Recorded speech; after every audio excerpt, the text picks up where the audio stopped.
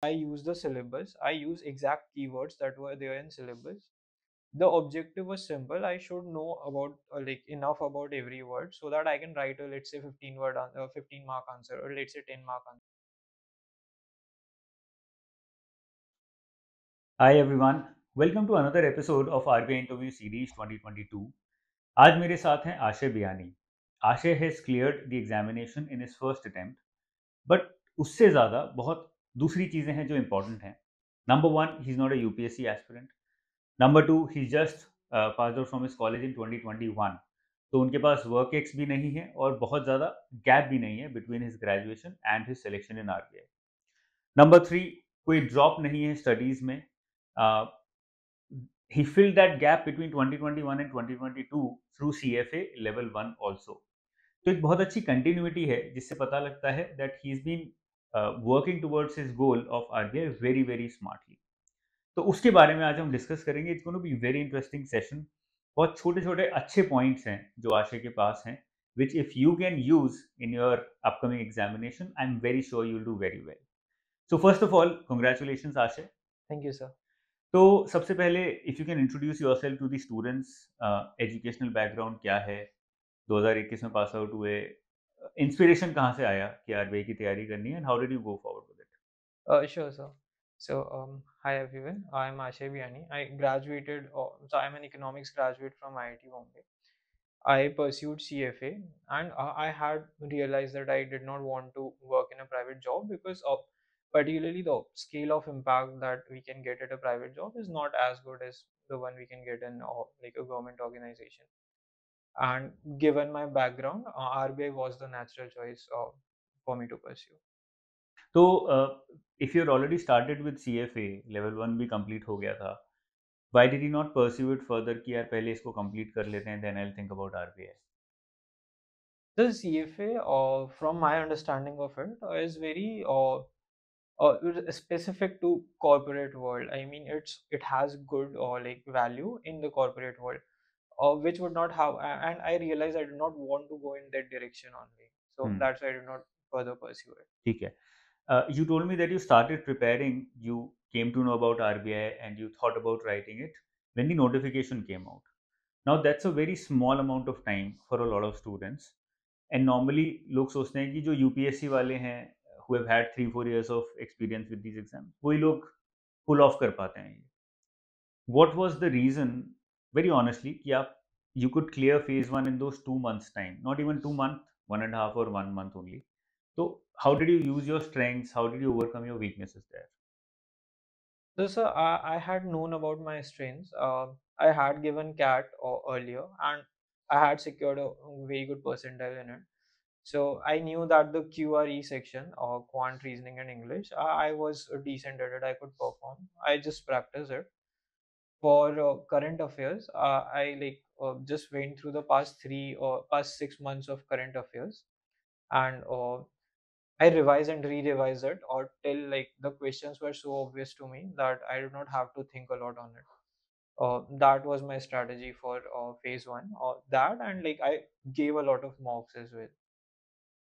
तो फेज 1 से पहले जीए किया होगा. नॉर्मली स्टूडेंट्स क्या करते हैं, 3-4 महीने लग जाते हैं उनको जीए कवर करने में. How did you cover the entire GA 6 months and revise 3 months of GA before phase 1 in that 1 month only? Uh, so actually, I think so. I did find GA very boring, and what I did was I used to like complete a, a magazine or monthly magazine, and then I used to go through the questions present at the back. That provided a very good revision strategy for me, so that like next time when I would revise something, I would already remember that I have attempted a question on this. Secondly, so I mean, it is boring, and I just had to go through it, like keeping myself in control. There's no shortcut to it. You were telling me about mocks. Specifically, mocks को कैसे use किया तुमने अपनी preparation को enhance करने के लिए? So multiple things. So firstly, while giving a mock, I always used to compare the percentile in which I was falling in every section. And I mean, since it's all relative, something that is difficult for me is difficult for everyone. So I did not look at the absolute marks, but at the relative rank or percentile rank in every section, and the sections in which I was falling behind. So let's say I knew that reasoning, particularly, I was falling behind. I focus a little bit more on it. And then there was also time management. So, for example, if I knew I was falling behind in a particular section, especially in QRE, time management there becomes very important. Like, you don't have to focus on the difficult questions, you can simply fetch the low hanging fruits which are easy. So that is how I use mocks to like understand what my weaknesses are and where is my competition better than me. हम लोग थोड़ी देर पहले बात कर रहे थे तो I figured that I felt it personally that you had in these 2 months you had a don't give up attitude very strongly imbibed in you because 1-1.5 महीने में पूरा सिलेबस कवर करना to the extent that you can clear the exam it's very difficult. You were telling me about the marathon session that you saw one night before the examination. Now that is something that's very important for me, as a teacher as well as a spectator of students, कि आप end moment तक give up नहीं कर रहे हो. So if you can, we can relive that moment, कि exactly what happened one night before the exam. Just like I had my sleeping cycle. My sleep cycle was not very good. In fact, it was not at all regular. As a result, I could not sleep at a particular time because I mean it was just random. So since the next day was my exam, I had to sleep early. I tried to, but I could not. And so I thought, since I'm not sleeping, why not just like look at something that I know is important, but I've not completed enough. So I just like went to YouTube and went through the marathon sessions. And the next day in exam, I was sleep deprived, but that marathon sessions that I had covered that were very important for the exam. I mean, it was just a bit of accident and luck, but it was like really helpful. Phase 2 की तरफ थोड़ा सा आ जाते हैं. You told me that you use the syllabus a lot before phase 2. So how exactly did you use the syllabus between phase 1 and phase 2 to prepare for the exam? So like I knew the course had a lot of content, and I also knew I don't have the time to like go through all of it. So I use the syllabus. I use exact keywords that were there in syllabus. The objective was simple. I should know about like enough about every word so that I can write a, let's say, 15 mark answer, or let's say 10 mark answer. That was the objective, and I use the syllabus that way only. So for, let's say in the second paper or in the third paper, finance and management, there's a topic of global financial crisis, its impact on India, and I mean the actions that India took. So I just went through it, and I knew like I uh, went through the syllabus, and I just tried to cover enough material that I can write an answer if this question comes. And that is what I followed in finance, management, as well as English. Let's talk about mocks in detail because you told me कि reverse engineering तुमने बहुत अच्छे से use करी, and that actually works when you are not thoroughly prepared for the exam. जब आपने 1-2 महीने ही पढ़ा है, how did you use reverse engineering to remember more through mocks? So mocks are very helpful. One first thing is they provide a guiding light towards the exam. So, for example, what kind of questions can be asked. They also provide a guiding light towards the syllabus. So, for from a particular syllabus, from particular keyword, what kind of questions can be asked. Those also you can see in mocks and get to know them. And third thing is, so like yeah, so let's say there's a topic and you don't know like the specific answer to a particular question. Once you have gone through that mock and then you see the answer, then there's a very less chance that you would actually forget that answer for that mock. And that used to be very helpful. So I use mocks because I knew I did not have a lot of time to cover all the syllabus. So I use mocks to see what my preparation is, and also like see if there is some topic that I have not covered but is important from the point of view of exam, I can cover it through mocks. So most of the mocks along with the answers also contain the content and information, and that also used to be very helpful. Okay, okay. uh, थोड़ा smart studies के बारे में discuss कर सकते हैं because I feel that you integrated a lot of elements of smart studies to make sure that you are decently prepared for the examination okay सबका 100% syllabus तो किसी का भी कवर नहीं हो पाता है so what were the elements according to you which made sure कि आप उस कम टाइम में स्मार्टली पढ़ के you are increasing your probability of success So, firstly, as I said, it was the syllabus itself. I tried to cover like the syllabus completely in a manner that for every word mentioned in the syllabus, I had enough content to write an answer on it. Secondly, sir, it was a lot of previous year questions and mocks. So previous year questions, they provide a very good direction in which the pattern is moving towards, like what kind of questions can be asked in the exam, right? So what I did was I went through the syllabus. I went through the PYQs and like I checked what kind of questions are being asked. So for example, the importance of government schemes in the syllabus, you cannot guess that government schemes are going to be so much important in exams. That is something only comes through previous year questions, right?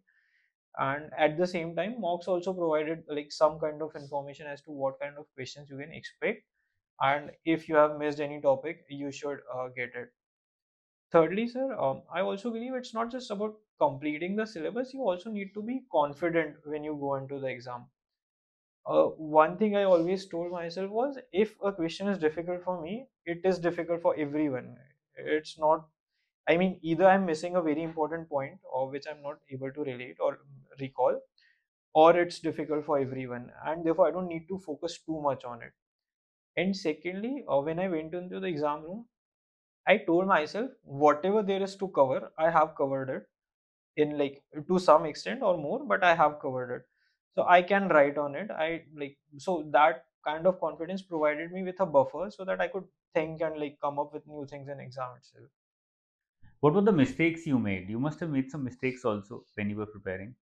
So the biggest mistake I had made was not preparing for answer writing, or specifically uh, I think I overestimated my ability to write answers, and as a result I did not focus too much on it. Finally, when the results came, when the marks came, it was very clear that my answers were not as good, and that was the weakest section as such in those things. So that was a fatal mistake, and I could have easily been on the other side because of this mistake. तो कितना time normally according to you it takes और it would take for you for a person like you to master answer writing और to be better prepare answer writing Honestly, sir, I have not. Even to this day, I don't know how to write good answers. I had confidence because, like at college and in school, I had decent performance. I could write answers that would fetch marks. That is certainly not true in exam, as the results have spoken. With respect to the practice, I think I could have like daily practice writing one answer and then reviewing it. I think in over a month that could have been achieved, but as I said, that's just a guess. It is, I have not tested this. Let's come to the interview 65 on 75 one of the highest scores that we've seen so far what were the reasons that made sure that you score such high marks कुछ elements जो तुम्हें लगता हो बहुत stand out किए या फिर how did the interview go? What were the good points about the interview? So the most important thing was, as you used to say, let's not leave any stone unturned. I tried to cover everything that was being asked in interviews. So since I had access to a lot of interview transcripts, I could understand from where some question is coming. A lot of them were profile based, which I had no relation to, but most of them were, let's say, from a particular document of RBI, or from current affairs, or from let's say news that is coming, right? I prepared everything there was to prepare, even RBI website or speeches of governors. That provided me a lot of confidence while going in interview, just to the just to tell me that I have enough material. There is if there is anything to prepare, I have prepared it. In my final interview, none of it was asked, uh, but that provided me the essential confidence because of which I could answer the questions that were asked. In all honesty, I was thrown off balance. Like I think from fourth or fifth question of the interview, that is not something I had prepared at all. So I think confidence in the interview was very important. Secondly, sir, I have always given a lot of importance to aesthetics of interview. So being properly dressed, so that you wear the right socks, right shoes, and right dress. That is very important, and I did not compromise on any bit of it. Okay. Uh, Normally students के बहुत कम भी आ रहे हैं. They're getting 26, 25, 23 also. एक student के 74 भी आए हैं. Talking to the interviewers, uh, your personal opinion, what do you think is the reason that some student is getting 23 or 20 and another one is getting 74, as high as 74 and 75? So I think it's a lot with respect to practice as well. I have had a lot of practice giving interviews since I had like given a lot of interviews during internships in my college. So initially, I also used to make the mistake wherein I thought the interviewers expect me to know everything, and not knowing is a bad thing, right? So what I used to do was I tried to mislead the interviewer, or I tried to, let's say, whatever I knew or whatever I could guess, and tell it to the interviewer. Slowly over time, I realized not knowing a thing is fine.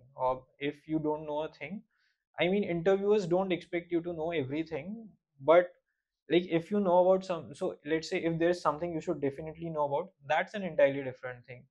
Let's say I'm a graduate from economics, and if they ask me questions on economic theory, that is something I'm expected to know. But even in economics, let's say they ask a very specific term which I don't know about. Let's say even like I could only have known about it if I had done PhD. They wouldn't mind. They just want to hear it from me that I don't know, and they can move on very easily. I think a lot of it is simply because of lack of practice. This is just one example where like it's a fatal mistake to try to mislead or to try to give a wrong answer when you can simply say you don't know. But there are other mistakes as well that people realize while practicing. So I think a lot of it is because simply not practicing enough for the interview. Hmm. Any last message that you would want to share with the students? Anything that you want to say based upon your experience? कि क्या अच्छा किया, क्या खराब किया, whatever you want to say. I just want to tell students that you should definitely have confidence in yourself. That is the most important element in this entire journey. If you're confident, you can prepare it, you can even crack it without like a lot of problems.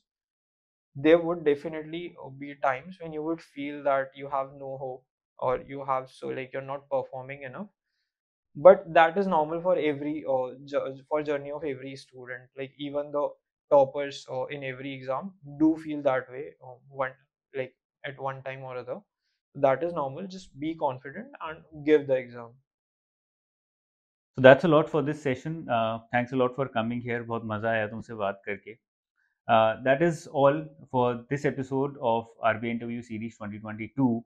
I hope you liked it. I have a small gift for Aashay here. It's a book called by Barack Obama, called as The Audacity of Hope, because he's been very audacious in his studies, in his preparation of RBI. 2.5 महीने में he cracked the examination open through his smartness and never give up attitude. So I think I'll write that only. Always maintain the never give up attitude. So I think that sums up the entire interview as well. This is for you. Thank you, sir. That is all for this session. I hope you liked it. If you have any comments, any feedback, any confusions, any doubts, you can mention it in the comment section below. Video pasand aaye to do not forget to like the video and subscribe to the channel. I'll see you very soon in another session, another episode of RBI Interview series. Till then, take care. Bye bye.